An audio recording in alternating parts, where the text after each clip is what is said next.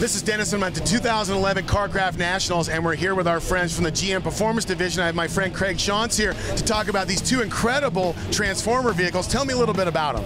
Well, these are both just hot off the set of Dark of the Moon, the latest Transformer movie.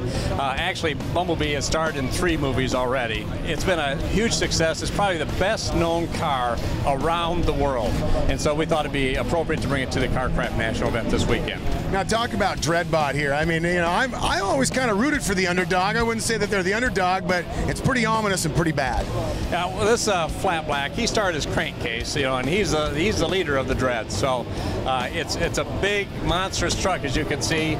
It's got a roll bar inside. It's got all the strobe lights and stuff. And again, this just came right hot off the set. One other thing I'd like to mention about this Camaro is that since it is such a celebrity, they're going to make a special edition in 2012. It'll be a limited run, of course, but it'll be to celebrate the Transformer movies, and it'll have special paint, wheels, trim package, etc., and all the badging appropriate. Well, I know they're great vehicles, and if you want to know more about the GM Performance, go to gmperformancedivision.com. You can check out these two vehicles, and if you get your hand on that special edition Bumblebee, give me a ride.